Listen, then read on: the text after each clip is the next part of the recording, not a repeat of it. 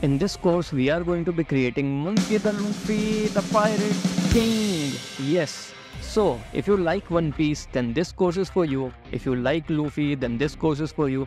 If you like Blender, then this course is for you. And if you like breathing, then this course is for you.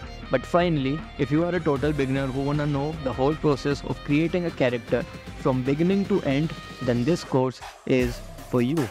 We are going to be start by talking about some of the theories and anatomy behind the skull, because in the end you've seen the render and we are going to be creating the skeleton Luffy.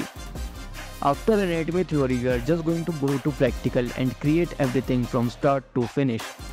We are going to be creating skull, we are going to be creating ribs, and we are going to be creating everything else that you have seen in the render.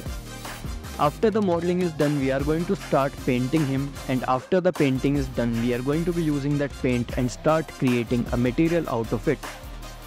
Finally, after the material is done, it is going to be the time to do the lighting and create the background. This is where we are also going to be rendering him out and done with the piece. But wait, there is one thing that is left to do, and that one thing is we are also going to be preparing him for 3D printing. Then finally, we are going to be done with the course. So, if you are a total beginner and you want to learn all this stuff, and if you are also interested in 3D printing, then this course is for you. Please buy it.